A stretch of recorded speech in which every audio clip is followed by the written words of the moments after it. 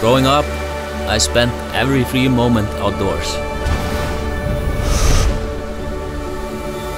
When Unnur was born, I knew there would be a lot of pressure to live a normal life.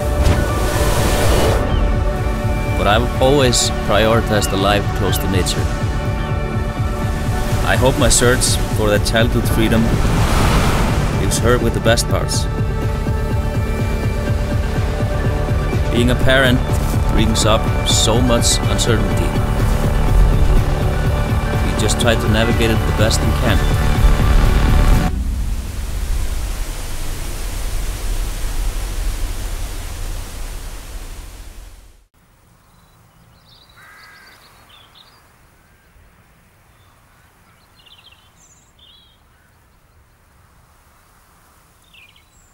In the past, going to Iceland, it's so easy to really let the landscape be the hero. I mean, it's beautiful, it's compelling, it's always in your face. And I think in many ways, we felt like there was a bigger story to tell, a story of people, a story of a person, a story of two lives being shared. And I guess we kind of tried to paint the landscape of Iceland as almost just another place, really, somewhere that somebody calls home, but is no better than maybe anywhere else. It really dawned on me at a certain point, you know, within the last, you know, almost 10 years that I've known him, that, like, this is a story I had to tell. This is one that was so near and dear to me, was so precious to me, was so important that, like, if I didn't do it, I didn't think anybody else could. And so I called upon some of my closest friends, Ben Weiland, Jeff Taylor, and an amazing crew of people to help on this. And I said, you know, I think it's time. I think we have to go for it. The sun's going down, the light's getting really good, and the waves are super clean and fun, so we're psyched. Chris and I have known Elli for many years, and recently on a trip, Chris was sharing this story that Elli had told him about how Elli had almost died in a kayaking accident. And I hadn't heard this story before, but I was really intrigued by it, and it was a really powerful story. And we really wanted to share it. We thought there was something really important there to share. And as you can see, we're right on the edge of this crazy canyon.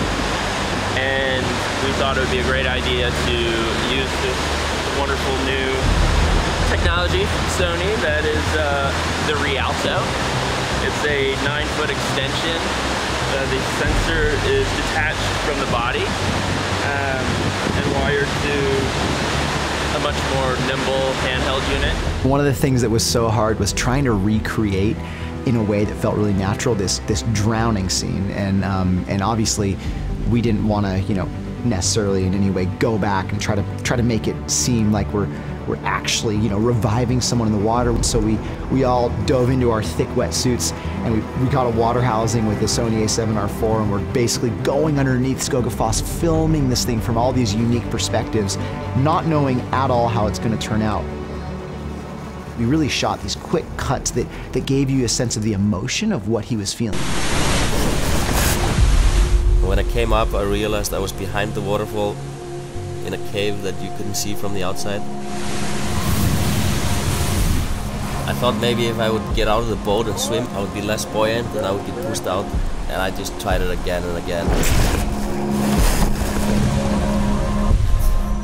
And then to see that kind of put into this edit, to me, it's like the beauty of filmmaking. You never really know, and you're just out there experimenting, and then you come back and you're like, we got it, or you're like, no, we got to do it again, and you're freezing cold and you're going back.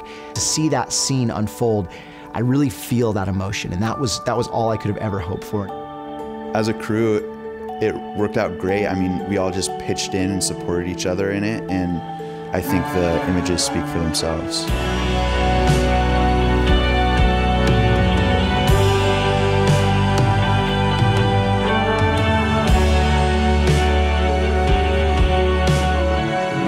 There's something really cool about making films with your friends. You know, you always dream about having these stripped down minimal crews where you're in one vehicle and you're running around, you know, grabbing all these shots, and that's really what it was like. And I was, to be honest, I was fearful. I was like, we're managing this big camera system. Usually this needs, you know, multiple people and assistants, and we actually made it work.